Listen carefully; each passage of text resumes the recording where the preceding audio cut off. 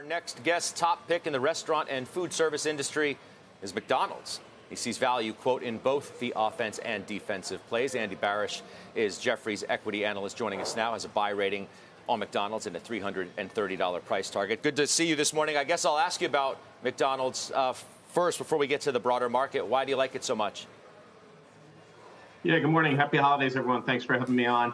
I think it just works in, all different types of environments, as you pointed out in the opening there.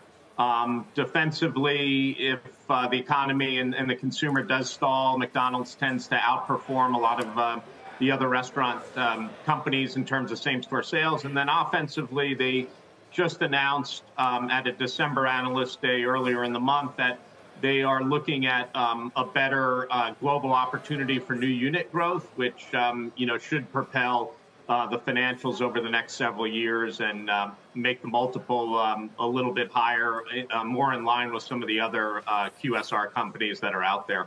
Yeah, if it works in every environment, as you suggest, why has it lagged the market this year?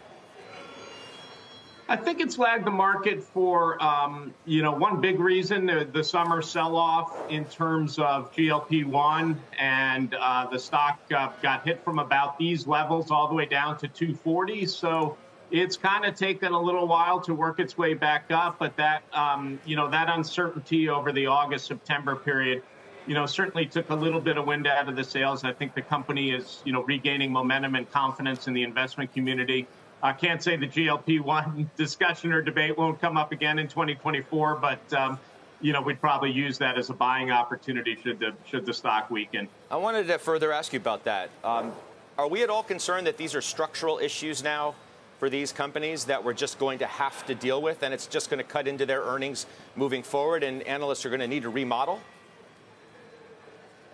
We don't think so in an investable time horizon. I mean, the work we've done over the last 6 months, just shows that the penetration of population, and again, who knows, but over a multi-year period, it's not going to be significant enough to take out an incremental sales layer that, maybe would have otherwise been impacted by the economy or share shifts or something like that. The restaurant industry is just such a big industry that continues to grow and take share from food at home. As you mentioned on an earlier segment, some of the troubles that the packaged food companies are having. Restaurants for a long time have continued to take share from packaged food. And we think all those dynamics will allow the category to continue to grow, even with maybe some impact showing up over the next several years from lower, calorie consumption related to GLP-1. Yeah, I mean, the story, Andy, has been that restaurant spending is very healthy,